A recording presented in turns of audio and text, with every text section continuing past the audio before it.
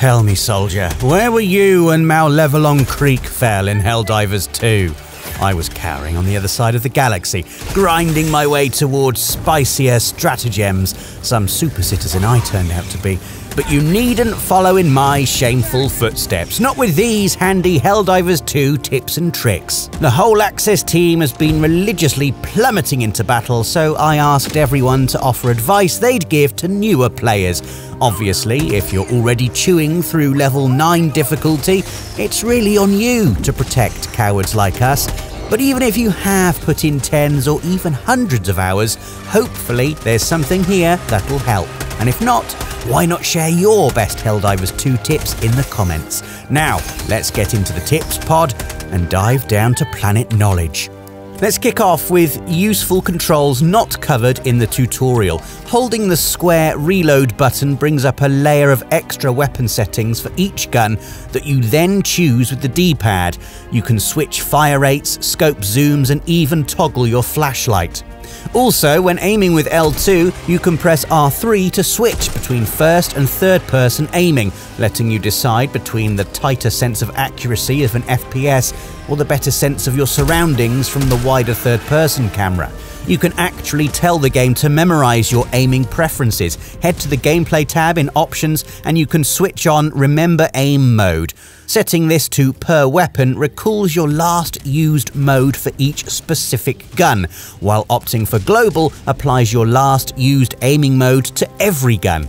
Back in the game, you're able to ping locations with a tap of R1, but if you hold R1, you can give more in-depth instructions. Great if you don't like voice comms, but don't want to be the creepy silent rando in a matchmaking group.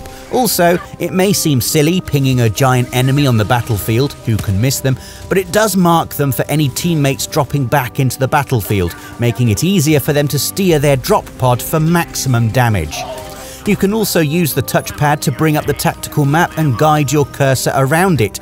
Pressing X then lets you place a precision marker if you want to direct people towards a second objective, say.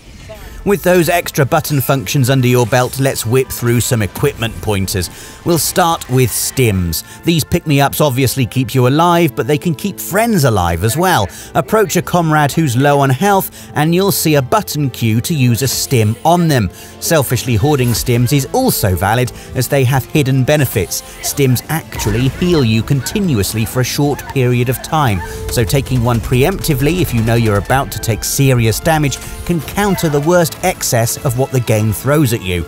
Better still, stims refill your stamina gauge, so using one when you're flagging as you leg it away from bug swarms could mean the difference between life and death. Sticking with helpful equipment, definitely consider including a supply pack stratagem in your loadout. This ammo-filled backpack lets you give ammo to teammates, but it's not as altruistic as it first seems. You can restock your own ammo by tapping down on the D-pad. Even better, if you see the pack's ammo slots looking empty, you can drop a resupply and approach it to fill the supply pack back up. Don't just leave excess ammo littering the battlefield. Before you enter a mission, there are a couple of things to check.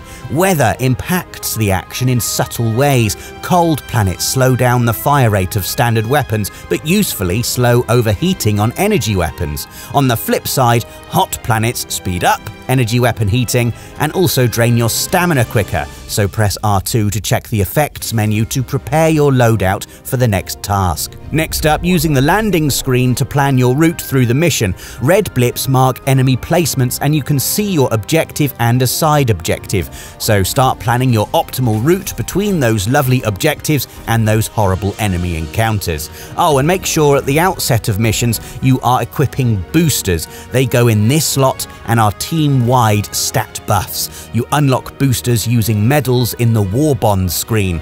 And don't worry, they aren't single use. Once you've unlocked them, don't be scared to use them. Let's talk about fun things awaiting you on the planet's surface. If you accept a mission to terminate an illegal broadcast, it can be completed by blowing up the location with a stratagem. Why hack the terminal when you can deactivate it with fire? Also, if you spot a satellite tower objective on your map, make that your next priority, as once you've realigned and unlocked it, it shows all the points on the map to visit to find samples and loot. While radar towers don't appear on every map, there is a cool trick for discovering those you can't see in plain sight. If you look on the tactical map, you can identify telltale building formations and then ping the map with X. If this is a radar station, you'll see the symbol added to the game compass. You'll also find this mighty artillery on some maps, well worth taking the time to investigate, as you can load them up with nearby shells, link to the terminal, and then unlock the cannon as an additional stratagem. Brilliantly, what shells you load in and what order you load it up changes what it fires. Use yellow shells if you can, as they are brutal nukes. Though turning the planet into an acre of barbecue is good as well. Lastly, keep an eye out for these glowing beacons, as they mark emergency supply drops that can contain those valuable medals or super currency. And if you ever spot one of these shipping container doors, a quick grenade will crack open a storage unit and free the goodies within. If we gave you just one tip about Helldivers 2, we'd plead with you to complete the objective before you go exploring. This way, you'll bank the basic experience for a mission success, even if you die before extracting from the planet. As for how you spend that remaining mission time, it's about striking a balance. While you can push the clock trying to find every side activity and sample, more on them in a moment, the larger XP reward for completing the mission means it's smarter to do a broad sweep, extract and leap into a new mission. Nailing 2 missions in 30 minutes will reward you more than one mission dragged out to half an hour. A lot of exploring time revolves around collecting samples, which are used to upgrade your ship and improve the potency of your equipment.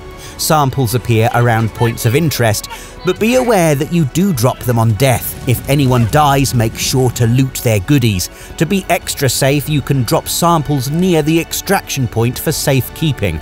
Just hold down on the D-pad and select the samples. Just remember to grab them before you extract.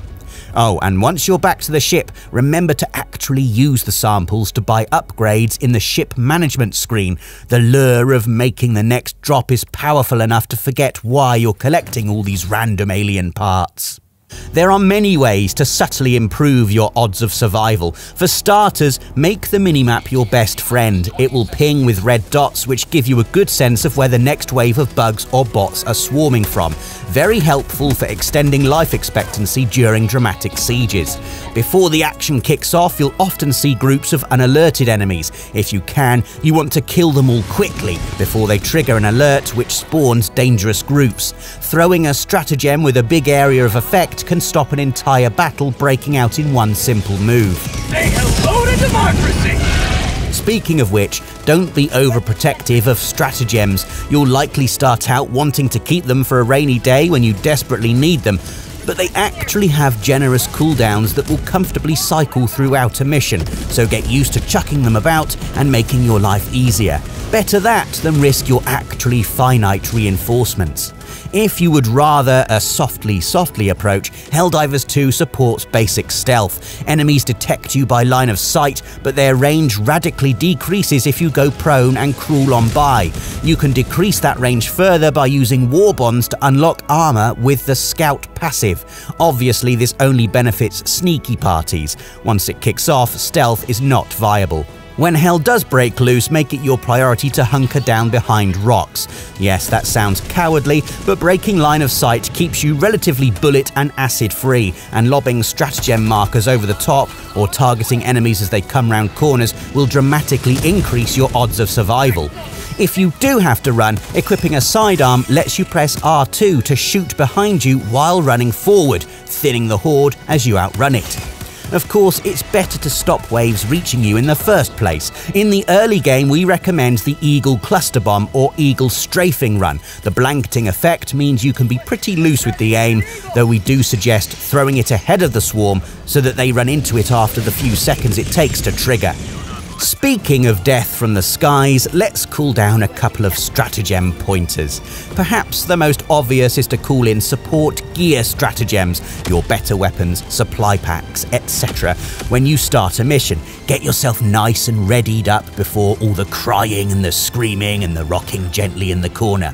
We also love sentry guns, especially once we learned to place them on elevated surfaces. It lowers the risk of friendly fire at waist height and lets them puke bullets into bug armies. You could also jump on the turret to avoid its swinging spray. Just try not to be sick. Finally, if you can, try holding off buying loads of new stratagems until you hit level 5. At this rank, you get much better versions of existing gadgets, such as replacing the machine gun sentry with the beautifully spiteful Gatling sentry. By not buying those earlier toys, you will have the funds ready to purchase even shinier gizmos at level 5. Patience always pays off. And those are just some of the Helldivers 2 tips that are keeping us alive as we crawl up through the lower ranks. The beauty of Arrowhead's anarchic action is that it has so many hidden systems and quirks waiting to be mastered and exploited. So please do share your top tips, tricks and life hacks in the comments below.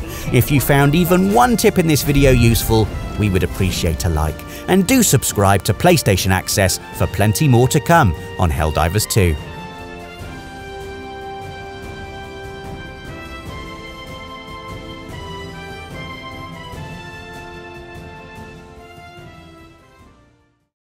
PlayStation